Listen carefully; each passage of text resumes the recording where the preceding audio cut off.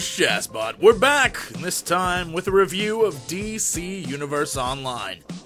My name is Jesse Cox from 10 Ton Hammer Live at 10tonhammer.com, and for those of you who don't know, this show is dedicated to playing the new, old, seldom seen, and beta MMOs that are out there right now. If you missed the very first Jesse Plays, Rift, you can go back and check on that right now, or wait until the very end. Don't worry, I'll give you a minute to decide.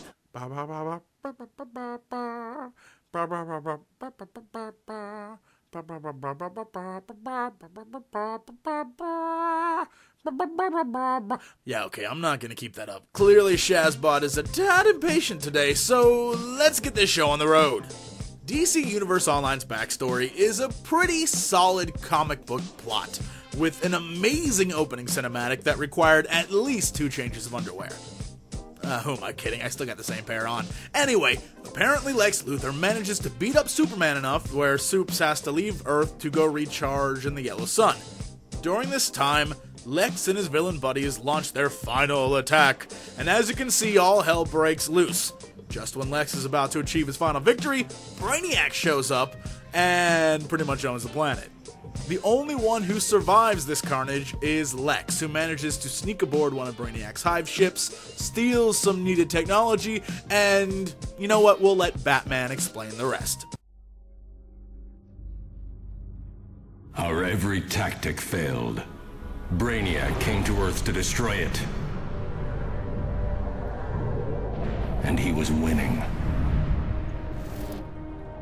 Then, a dying version of Earth's greatest villain brought us a weapon from the future, stolen from Brainiac himself.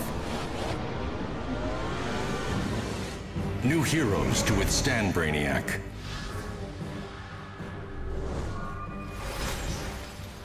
And new villains to exploit the madness. I will train these heroes to fight the sick chaos of the Joker and the evils that face us all.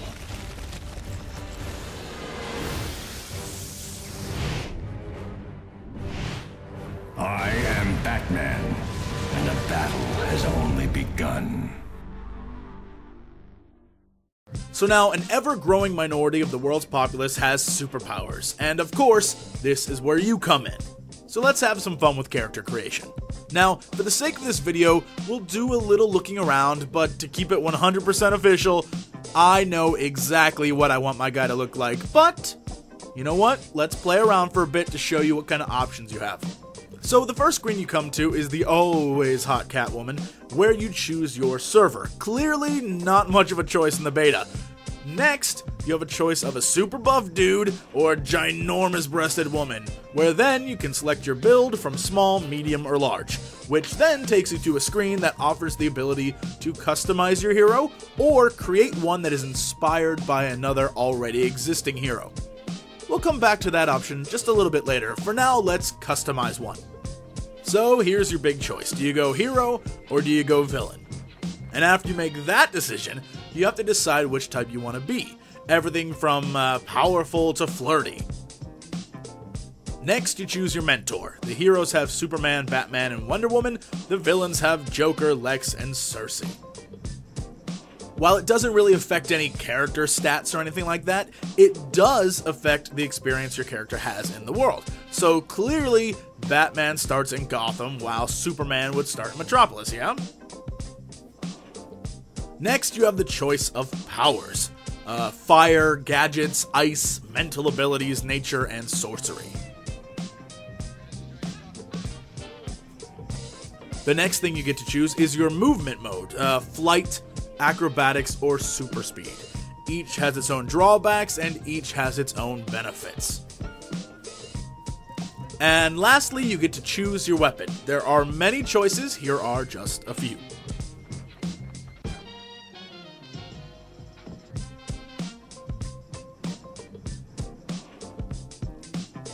So now that you're done with your basic powers, you now have the option to edit your outfit, your skin, and even what type of person you are.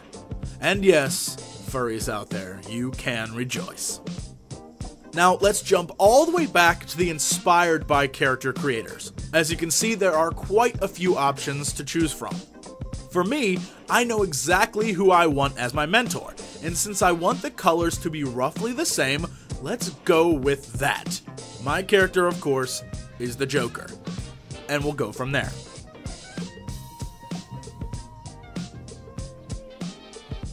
So after some tweaking and fixing, I settled on my guy being just another lame Joker thug, except imbued with powers. Why? Cause I just want to pal around with Mark Hamill and blow crap up. And this is what my final guy looks like. His super weapon? An assault rifle. Too much fun. The final thing you can do in the editor is edit the colors of your outfit, choosing to change either the entire color scheme or simply edit it based on single parts of clothing with the colors you already have. What's great about all this work you've put into this character is that you can lock your character when you have access to the main menu. So even if you get new gear that will make them look different, on screen your character will still look the same.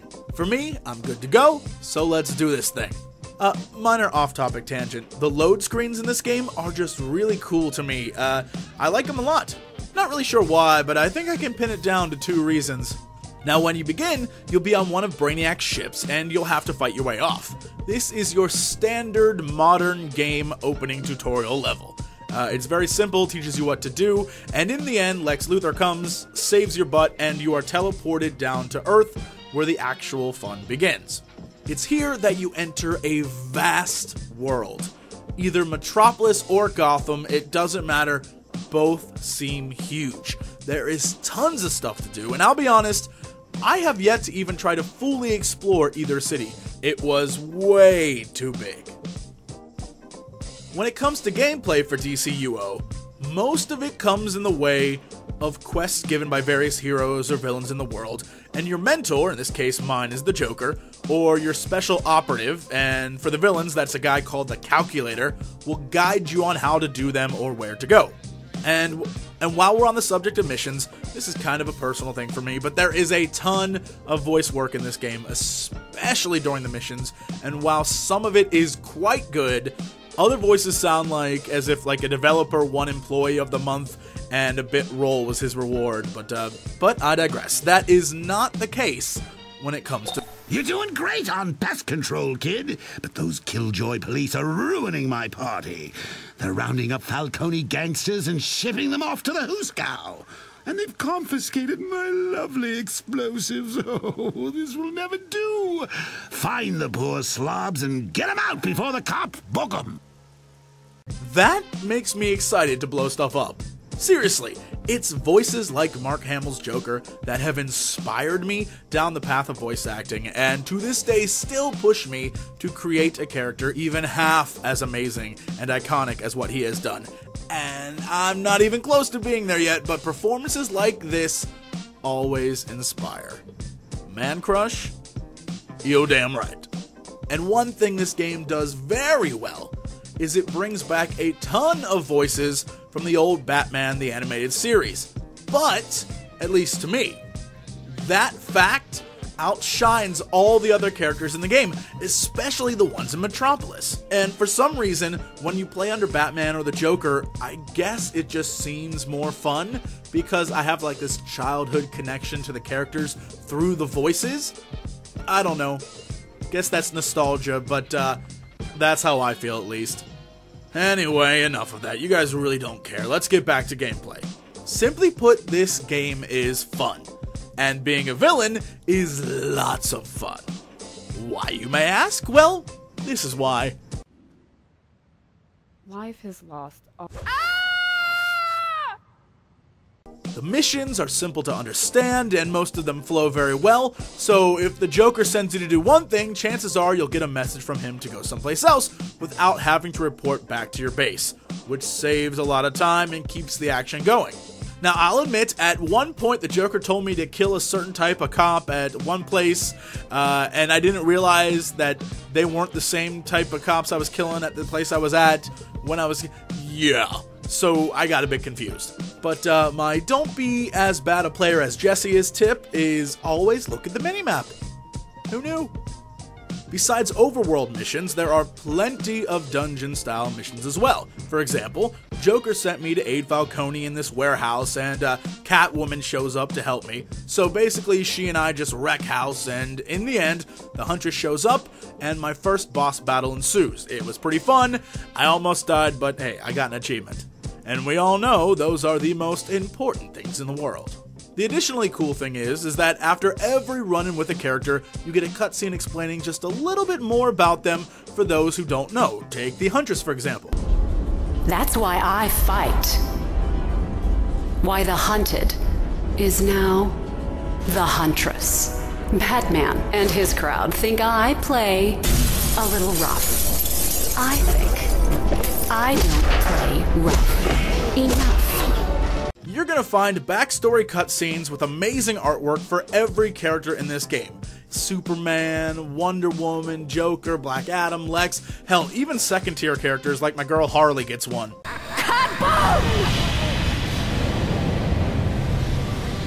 Seriously, we're talking everyone. From Raven to Queen Bee, from Gorilla Grodd to T.O. Morrow.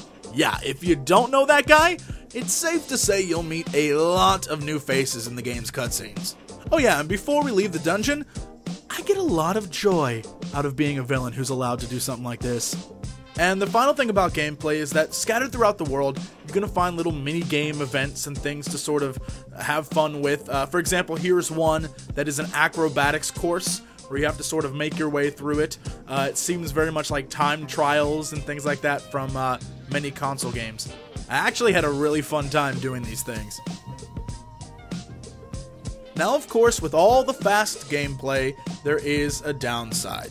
This game seems to be developed specifically for console and then ported over to the PC. So if you're a PC user out there, you might find the lack of being able to use your mouse to select a menu or options slightly annoying. In this game, your mouse is your camera, and unless you press escape or one of the many keyboard buttons, the mouse stays that way. For me, it was kind of a pain. I kept forgetting, and every so often caught myself looking for a logout button or the menu button, and yeah. Luckily, you are taught early on which button does what, like for example, I is inventory. If I were you, I would just go out and buy a USB controller and play as it's meant to be played. And while we're on the subject of menus, let's actually look at them. Here we have our main menu, the inventory screen, the style menu where you can lock and unlock your gear, your journal for quests, your traits or skills which you can then unlock, your achievements, the current map you have, PvP, a social screen, the main menu again, and even a place where you can claim free stuff and codes. Again, just by looking at it, you can tell it seems very console-oriented, definitely not built for a PC. But enough menus, let's talk PvP. There are several types of PvP in this game, and while I didn't get a chance to try them all, I did have fun at 2 attempts at it, we'll say. The first was something called Legends PvP.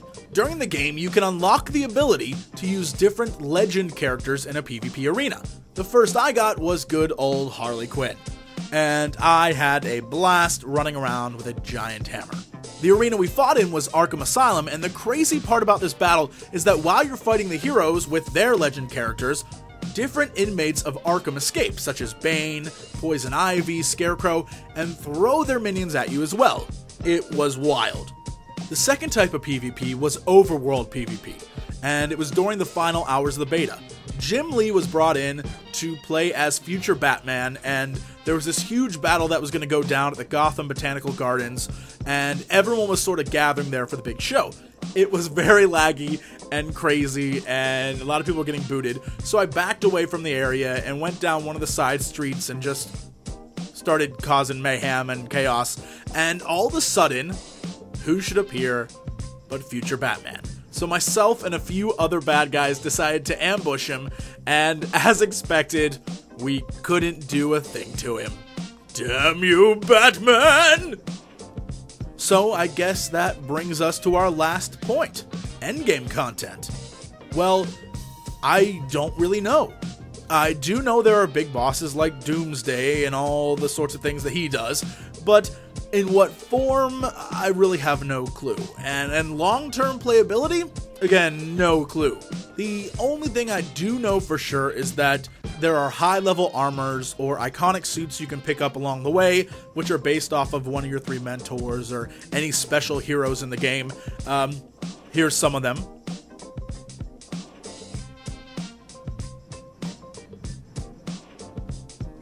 But when it comes down to it, if I had to go on my gut feeling, this game feels much less likely to create like a hardcore raider class than most MMOs out there. Will there be some? No doubt. But I feel like this game just has a more casual feel to it. And that alone, I think, will be one of the major reasons for this game's success. And that, as they say, is that. That's it for this episode, guys. Feel free to request any game you want me to try. Go check out the past Rift episode, thumbs up, subscribe, and as always, to be continued.